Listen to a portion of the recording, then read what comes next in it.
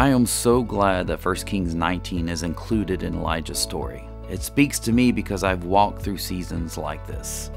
Elijah is experiencing exhaustion, anxiety, and depression, leaving him feeling alone with a lack of any motivation and the basic will to live. So on a mountain, the Lord passes by Elijah, and in his wake, a mighty wind tore the mountain and cast rocks into the sea, then an earthquake, then a fire. But the scriptures say that God wasn't in any of those earth-shattering events. No, God was in the still small voice that followed.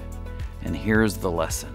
God is not the big miracle we want to see. He is the miracle maker.